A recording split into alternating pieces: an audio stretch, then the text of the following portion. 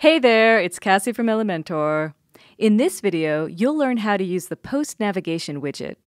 Now, this is a handy widget that enables your visitors to easily navigate between any posts on your site. Let's drag it into our workspace and go over all the different options. In Content, under Post Navigation, you can hide or show your label, and also edit the label text.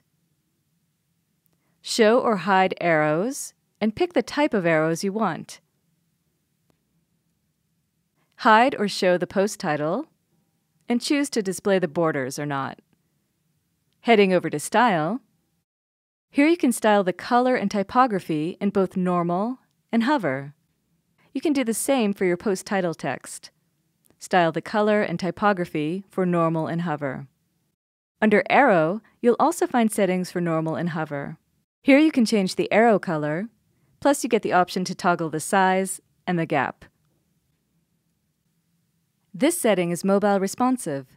Just click the icon next to Size to customize the arrows for other devices. Gap adjusts the gap between the arrow and the text.